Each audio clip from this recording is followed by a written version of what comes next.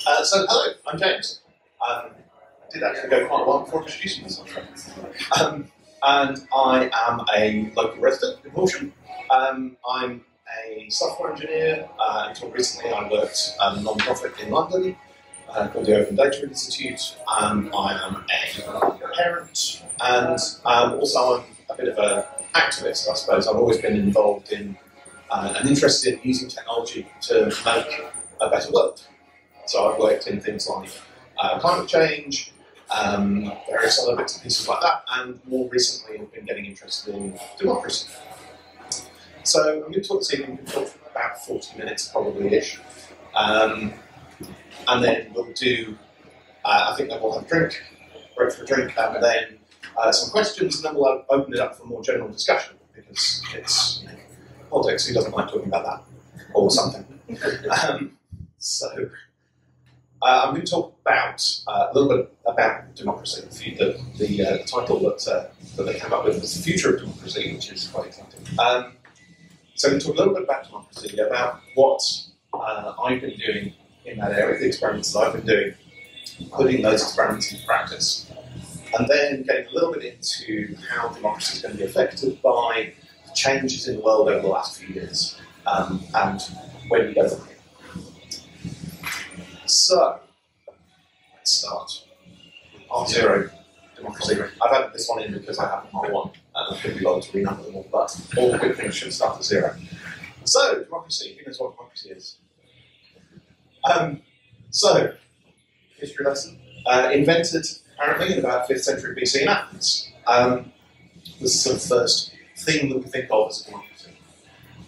But it was quite different to what we have now. It was a much more it was a very different society, different size, things like that. So it was only adult male citizens that could take part, which ended up being about 30% of the population were people who were citizens, i.e. not slaves, and also male and all the rest. So it wasn't exactly a universal franchise, but they thought it was obviously because slaves and nobody weren't people or something.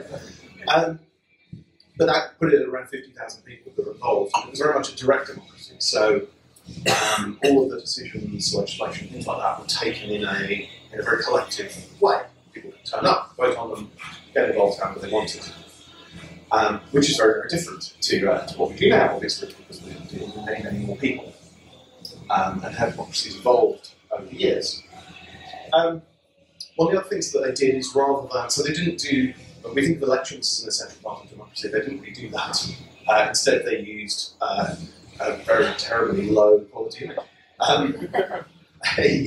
A process called sortition, which we can think of more easily as jury selections, basically. So random selection of citizens to do a certain job, take a certain decision, things like that. And so they based their democracy much more around direct and around this random selection idea. So then we fast forward a while, and here's a little quote, which I quite liked, by Thomas Hobbes in Leviathan. And it is a commonwealth in which the representative of the citizens is an assembly by part. It's a system in which only a small part of the population represents the government. Yes, slightly odd wording because, written a long time ago. But what does that sound like to you? That sounds quite a lot like our system, where you've got a few people doing that. But what he was talking about was not democracy, though. What he was talking about was aristocracy. They were ruled by the best, which is really what aristocracy is. And interestingly, the ideas that we think of as core to our current democracies really didn't start out that way. So things like the US, we think of as sort of founding stone of democracy, the US and France in that sort of era. Early on, it was referred to as an aristocracy. It was a selection of the best people to govern. It wasn't ruled by all of the people. And the word democracy was really only used later on to describe it. And of course, it wasn't for everyone. It was for rich, white male landowners, who probably still run it now. So it's not as simple as saying, okay, this is democracy. Democracy is a whole range of things. It's a whole different set of concepts and types of ideas. So what we have is representative democracy, where we elect a representative and they go off to do things for us, which makes a lot of sense when you have to send them a long way on a horse or something like that, or all the way across the states, for instance. It's, you know, it makes sense. One of the, I've mentioned one already, and the next one is direct democracy. So this is the idea that everybody can have a vote on everything, which maybe, if you're 50,000 people in Athens, and it's a very long time ago, maybe that's okay, because, I don't know, maybe you enjoy that kind of thing. These days there's a lot of stuff going on, a lot of decisions, and the world is big and complex, and we're all busy, and who would like to get involved in a direct democracy and take every decision for themselves? No, not really. But that idea of giving everyone the choice, everyone the vote, is still powerful. So we move on to some other ideas, things like liquid democracy. And liquid democracy is kind of a direct democracy system where everybody can get a vote. But where basically what you get is you have a system in which you can get a vote recommendation from people you know, people you trust, things like that. So if you trust somebody to look at a particular topic, they can recommend that you vote a particular way, and that's sort of a liquid democracy. So very much kind of, you know, what you said.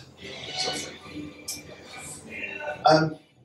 And then beyond that, you've got delegative democracy, and delegative and liquid democracy are really are often confused, but they're subtly different. The idea of delegative democracy is actually I delegate my vote to someone else in a very flexible way. So I might say that Isabel here knows a lot about, I mean, what do you know a lot about? A lot about that. And that she can have my vote on that topic. Or she might decide that I know about technology and she might give me her vote on that topic.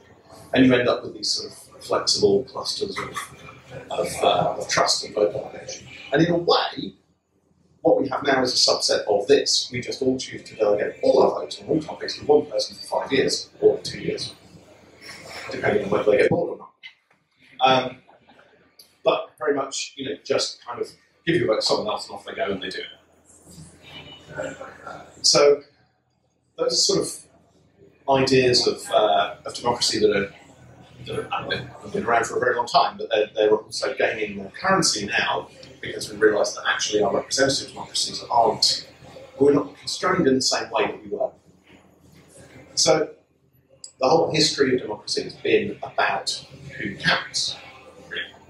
Who actually is allowed to vote. And it's not actually just the history of democracy, it's the whole history of everything. The whole history of power is about who gets to choose, who gets the information, and who do we listen to. And whether it's choosing an aristocracy, a democracy, a monarchy, you know, any number of other systems. This is the question.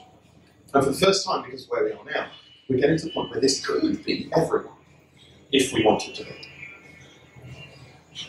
So, there's lots and lots of good ideas out there. You know, there's lots of ideas that are in the party manifestos and things like that. But I know that out there are a lot of other good ideas. There's loads and loads of good ideas that are from other countries that would work perfectly well, for instance. But we tend to reinvent things. We tend to think we have to solve the whole problem.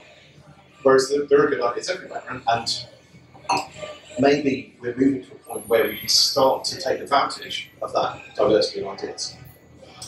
So, the thing that I've been working on is this idea of open source politics for the last little while. So, let's step away from democracy slightly and go towards politics, and they're kind of related and kind of different, and maybe really meant to be conflict anyway. But let's talk about that for a while. So, like I say, I've worked in issues like climate change and other big things like that. And when you deal with those really big problems, you come up against really big blockers, really big problems. And eventually you keep going and you hit politics. God, I can't solve anything because the world is a bit on fire. You know, it's all, I mean, a brief rant for a minute, we have to deal with actual Nazis again. It's insane, but it's all right. We're taking back control, so that's nice. In the meantime, this isn't sinister at all. I love how they put his hands on a glowing thing so you can see how big they are. It's really good. It's like looking at what can you do. It's not terrifying, it's okay. All hail the orb. It's fine. Just the world is just. I've described it as a denial of service attack on reality. I mean, who knows what's going on? Anyway. Right, okay. Pretty cool. You get politics. This is a real picture of Michael Howard. He had this painted of himself and hung it up in Paul Culler's house. He chose that pose. I don't know what that says about him, but yeah. Some of them are really sinister. It's a really great picture collection on the Parliament website, all of the art that happened. I mean, this one's hilarious, but one of Tony Blair makes him look like some kind of... It's incredible. I mean, he must have approved it. It's incredible. Anyway, this is not what this talk is about. So everyone hates politics.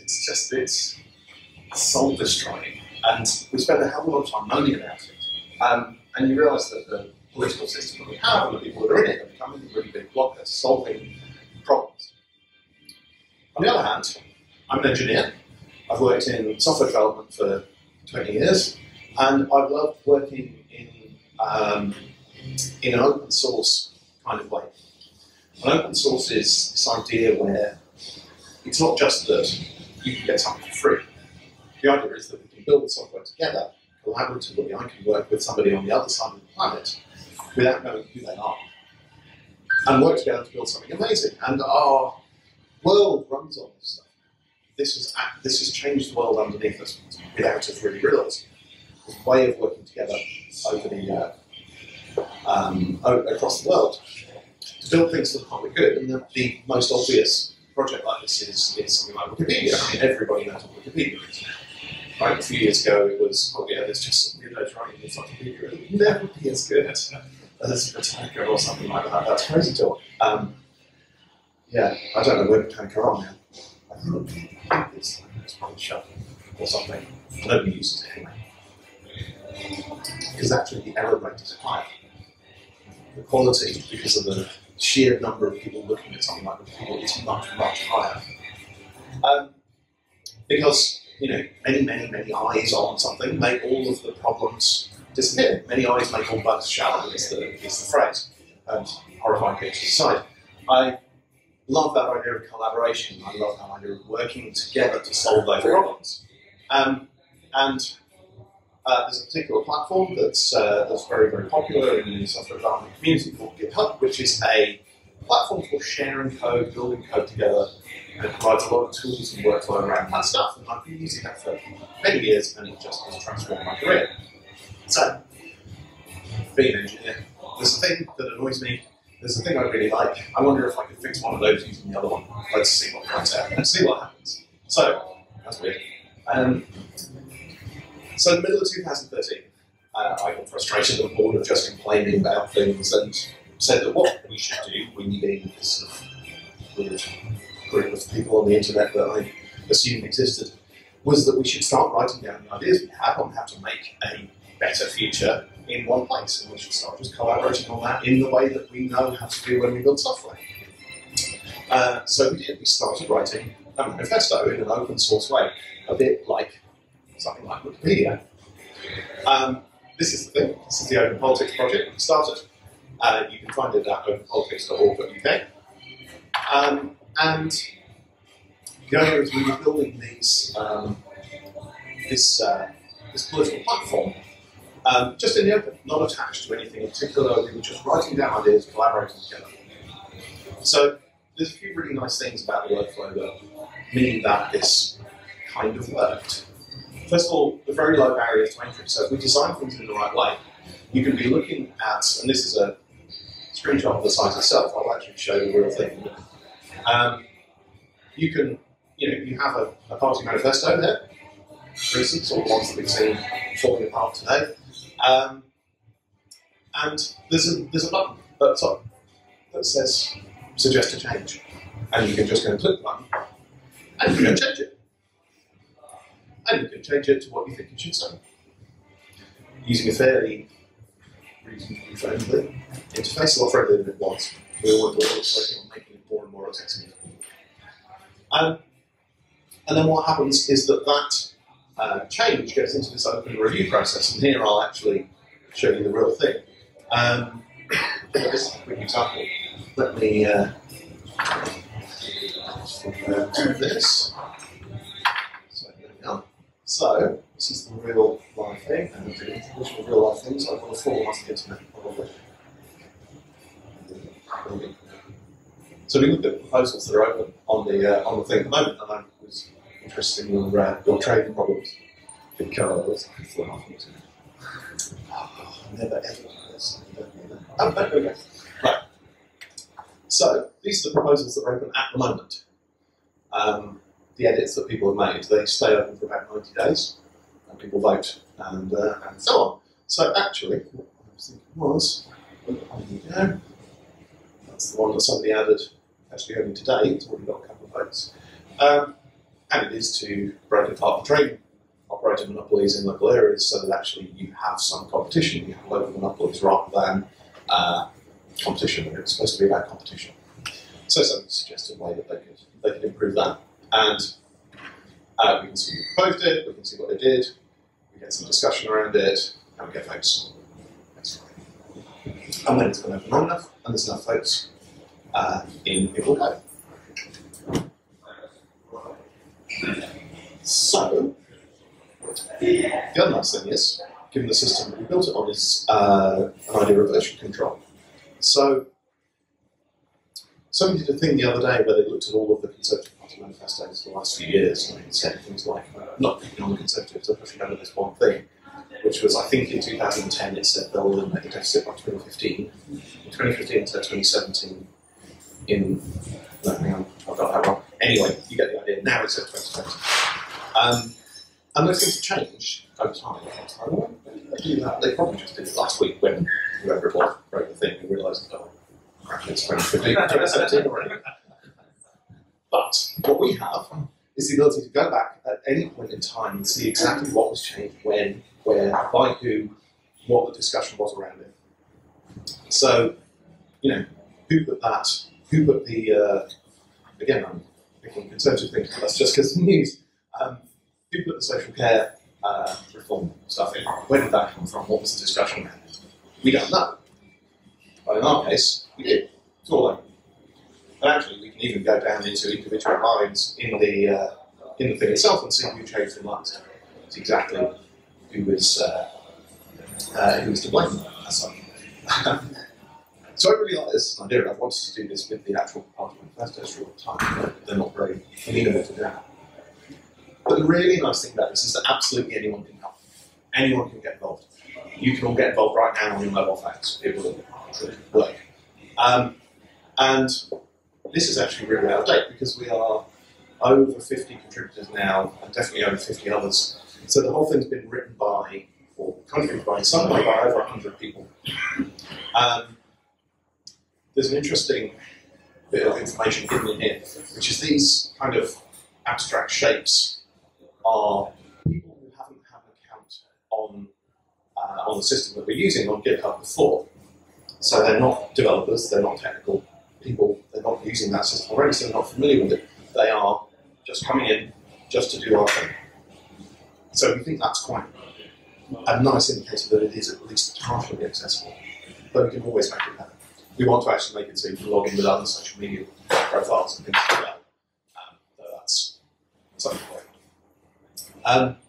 But yeah, we ended up with, since 2013, it's now over 100 people. You can download a PDF or an EPUB for your Kindle off the site, read it cover to cover, which I've done once.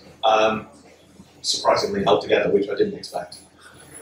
And it's like 50 pages long if you print it out. It covers a load of things, and this is just built by these 50 people. Obviously, not more, but most of these people I don't know. So, if you've got that, what do you do next?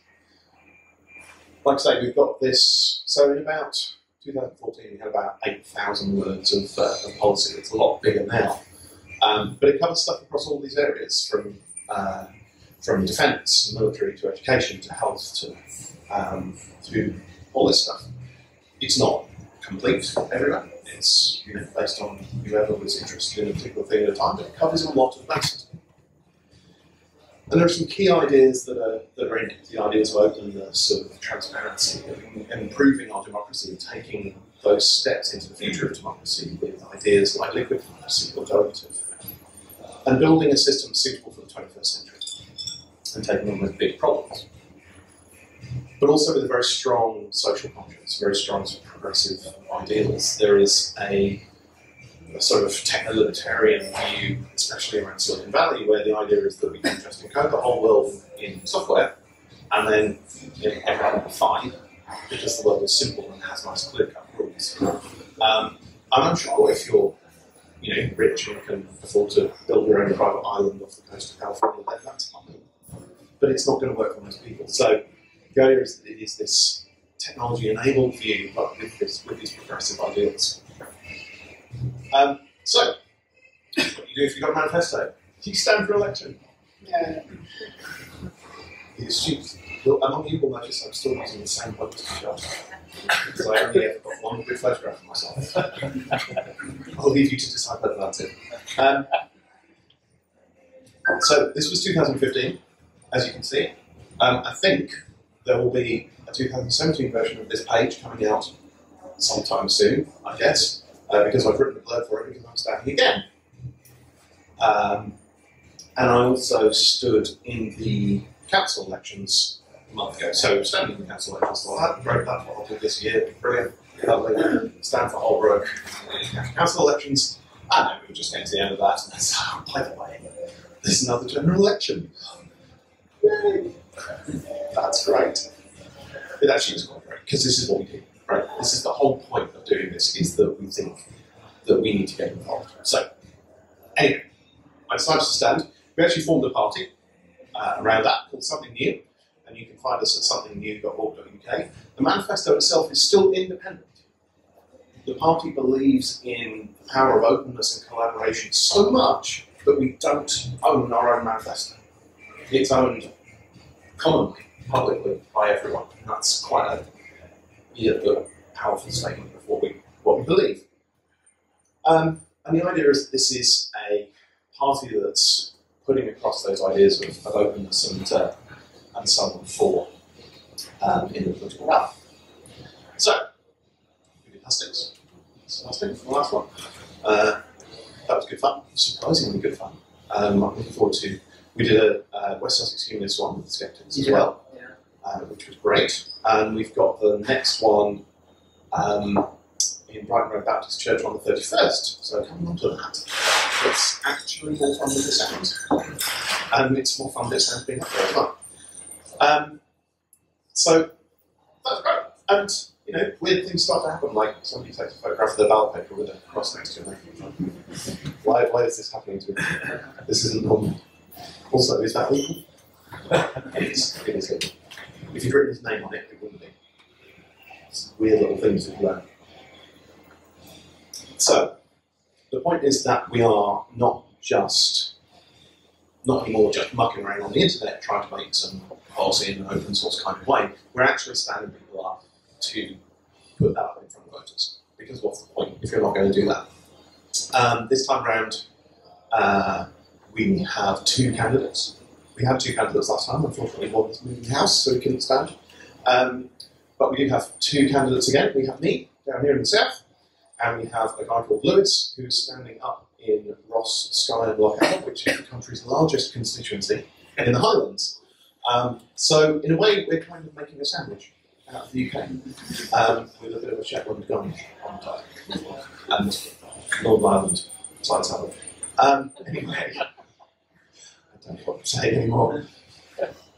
So, yeah, we are still going, we're still doing this, we're still building that movement and trying to look forward to pushing this out in future elections. Next year it's the London elections and so on. So we're, basically exploring what we do. It's quite long, but it's good fun.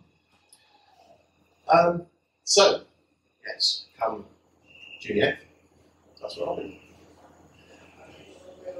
So, the next thing, I'm not going to dwell on that too much. I've talked about the sort of process of standing for election. in 2015 in a previous Skeptics talk, which some of you may have seen. I know you did, but you've forgotten it, so that's okay. But if you're interested in the process and what happened and the story behind how I ended up studying for election in a bit more detail, then you can always have a look at that. I think it's on. But what I want to talk about now is just go into more of the idea of actually where do we go from here. So these are the experiments that we've done, and there are other people doing experiments around the world. Where are we actually going? And one of the things that Something New believes is that the network itself, the internet, is bringing a huge change to our world and to and necessarily to democracy as well. And there's a huge appetite for change. There are people all around that care about the world, but they don't feel connected to the system that we have. They don't feel heard. And we're getting used to being able to express ourselves more often, more regularly, and in more different ways. And it was fascinating standing out in the street in the last election because some people came up to me and explained that they needed a better democracy. And before I'd said anything, they proceeded to tell me all about it. And then I said, well, there you go, because yeah, it's in there. So there is this kind of appetite for change. But it's really important that this sort of idea of digital democracy, what can you do with democracy now in the digital age, is not just the 18th century system we have on a smartphone. It is not just making sure that your Prime Minister is on Twitter, where she can broadcast to you just as easily, in fact, even more easily than before. I haven't updated this, that probably says strong and stable now, doesn't it? Probably. Everything says strong and stable. So it's not about that. It's not about a new broadcast medium. This isn't what the network is. The network isn't broadcast. It's not better television, better radio. And in fact, I don't think it's about digital democracy. It's actually just democracy. Using now the tools and the technologies that we have to do democracy better. Lots of people get hung up on digital democracy. Use these new tools. It's like, well, we're talking about democracy, really. So you've got to fix the general issues with that. So, this is a diagram from a paper by a guy called David Rumfeld, who wrote it in a date that I didn't quite have one note, but I'm sure it's around somewhere. It was sometime, I think, in the 80s or early 90s. And he talked about the evolution of societies from this sort of kinship-based system, clans, tribes, very early human societies. Then, as we get bigger, we get more complex, we go up to these sort of hierarchical institutions like armies and churches and the sort of monarchy state type things, this sort of rigid hierarchy. And then that starts to break apart. We get competitive markets, and that's sort of where we are now, with a world dominated by trade, this sort of decentralised system, but still based on but still with a lot of hierarchy within it as well. But then he proposes that where we're actually going is moving towards these multi-organisational networks, because we're moving to break apart those hierarchies completely and end up in a sort of connected way, almost sort of a directly connected way that we haven't been since the sort of the very early days, empowered by the capabilities of networks. And this is sort of mirrored in ideas of network design of sort of centralized networks, like, there's lots of people and the government does everything, or decentralized ones where the government sort of breaks apart a bunch of different agencies and interoperate, but people still deal with them on a separate basis, through to this fully distributed idea, where actually we're all working together in mesh, and that seems to be kind of where things are going, because this is the architecture of the net. And that architecture is starting to fundamentally change our society to match. And also at the same time, we're growing as a species. This is, has anyone heard of the Kardashev scale? It's one of my favourite things. So there was a Russian scientist called Kardashev, I can't remember his first name, who said he defined this sort of scale of civilizations. So a type 1 civilization is one that uses all of the energy available to its entire planet. Type 2 is one that uses all the available energy from its star, all of it. And a type 3 uses all the available energy from a galaxy. Obviously, we're not here yet. But we are approaching this. There are estimates that put us, probably fairly old estimates, are probably further on, that put us at about 0.7 on this scale. And we're seeing that in the fact that we are becoming a global society, a global system with global powers and global problems that affect us all, no matter what we do. This is a diagram called the... what is it? The word is completely gone. It actually has completely gone. Anyway, it's 9 things, if I can remember the word, that are limits to what we can do on the planet. So, there's quite a few novel entities. I don't know what that is. That's kind of things we just don't know about. Ozone depletion, aerosol loading, ocean acidification, and any of these, if they get up to the red, would be a real major problem. These are global issues that are going to cause us serious issues. Everyone knows about climate change. It's actually just here. Nitrogen and phosphorus crises, they're much worse. And they're going to do all of that. So that's good. And we're not really dealing with things at this scale. But what we need to do is accept the fact that we're not just building a sort of new media of a better broadcast medium. We're building a new kind of nervous system in a way, connecting us all together. And the debate and the chaos of the internet is part of that. I definitely think that the individual neurons in my brain are probably trolling each other and calling each other terrible names in their equivalent of whatever online forums they have. But out of that comes something else. So this is kind of where we're going, certainly where technology is taking us. The question is what we do with it, whether we realise that and work with it, or whether we just try and keep up 20 years later like most of our current political systems are doing. And there are loads and loads of tools coming that are trying to look at democracy in that light. Things like Represent, I highly recommend going and look at represent.me. It's kind of a democratic system built for the internet. Anyone can get involved, give your opinions, things like that. It's trying to sort of get this idea of more feedback for politicians. And so there are lots of those things. Better interaction is good. We also need better choices that are built for this age. So there are new parties growing up around the world. There's Flux in Australia, Podemos in Spain, Partido de la Red in Argentina, and the Pirate Party, particularly in Iceland, where they were very, very nearly in power, which is amazing. And we need to be looking at things like online voting and so on, not because it will increase turnout and get the kids voting for smart voting. That's how you think if you're a politician who's been stuck inside Westminster for 40 years. It's just because that's where we live now. That's how we operate. And not realising that is dangerous. Because what we've got at the moment is we've got this very industrial revolution kind of system working for us, and it's trying to deal with the issues of the 21st century. And the kind of framing of politics that we have now isn't going to translate. So this is your kind of traditional left-right thing. It doesn't really mean anything anymore to anyone, because you'll find that most of these parties are split along all of these lines. So actually that's not what they're representing. And someone, a friend of mine, was in really interesting analysis on poll results a while ago. To look at what the actual political axes of thought were in the country. And the only one they really managed to identify was the one they called the axis of UKIP,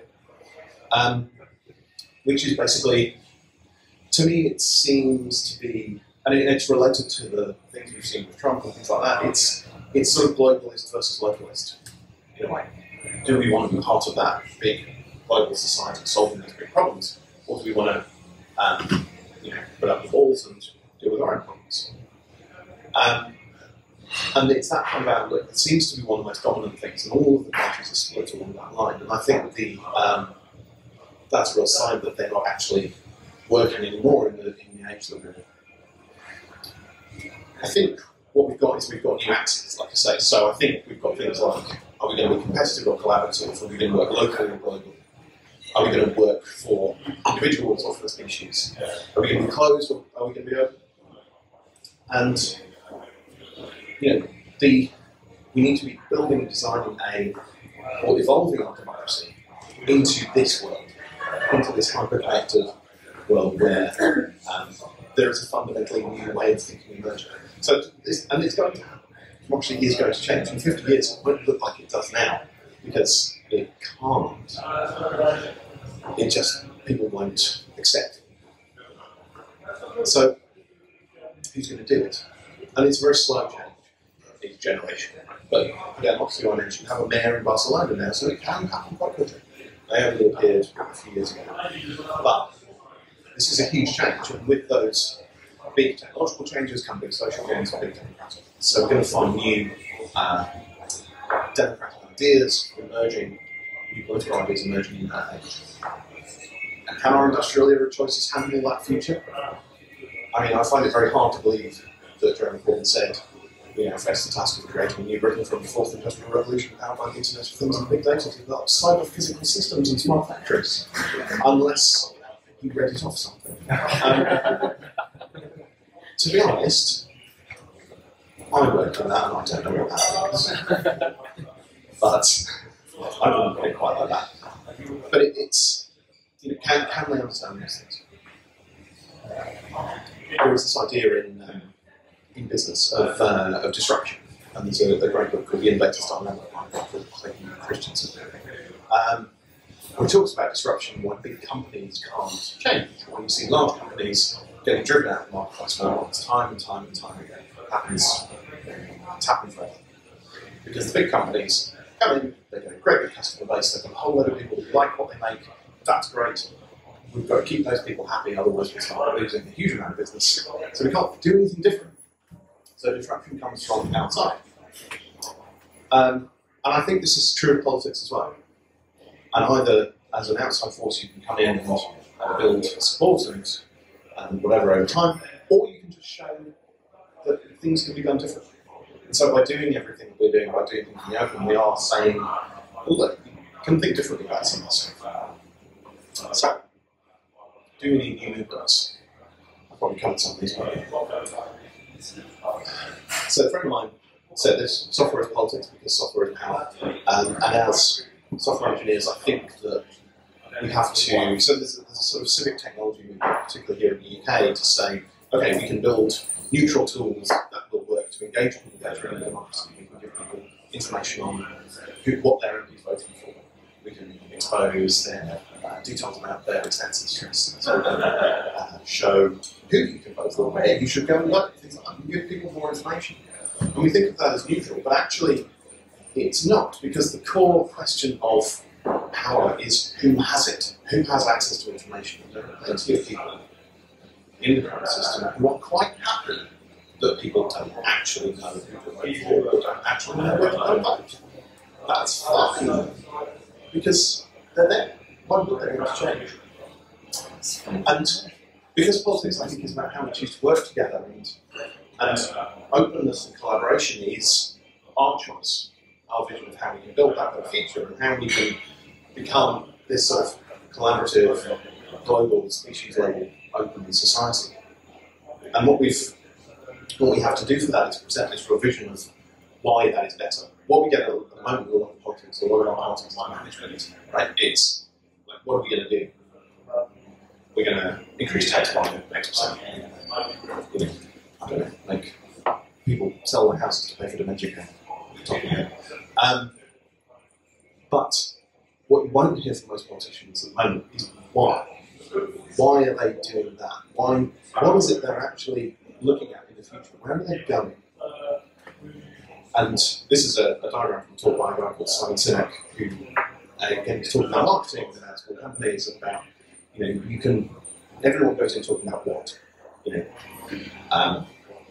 have built a bigger MP3 player that now can hold 400 songs. That is what we have built, yay. And Apple come in and go, forget what people think. We want you to be amazing. Right? They've started with why now, and he puts a lot down on it. But vision is important, and we've lost vision in politics.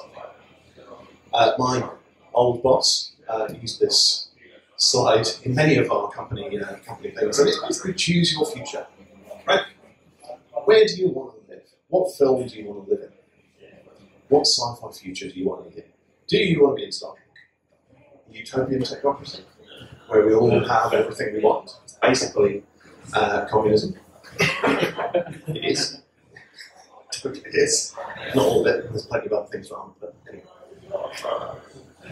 Do you want to live in Blade Runner? Apparently, a risk-based game. I don't really know what that means. It's always raining. And it's always raining. Who wants to look at Blade Runner? I can't want to go see Blade Runner, but anyway, not what this is about. Or Mad Max. You know, that's a let's look forward to that one. That's good. This doesn't have the one on it that I think we're probably aiming towards most immediately, which is Children of Men. If anybody's seen that, it's a horrifying vision of the very near future. But that's not where I want to end up. I want to end up somewhere down here. Not that one. Totalitarian dictatorship. It's not a spectrum. I don't know why he's done it like this. Anyway, something like that. Because you've got to know where you're going. What are we actually building towards? And Oscar Wilde apparently said, the map of the world that does not include utopia is not worth even glancing at. And we have to have these ideas of where we actually want to go to. What are the ideas that are going to make a better world? And why? Why should people be excited about this stuff? Certainly on the progressive side of politics, we've completely failed on vision. Why should people want to be joining together with other countries in the greater union? Why should people want to be supporting the poor and things like that? We haven't solved that for a very long time. But I think there's some really exciting ideas that we can start to solve with.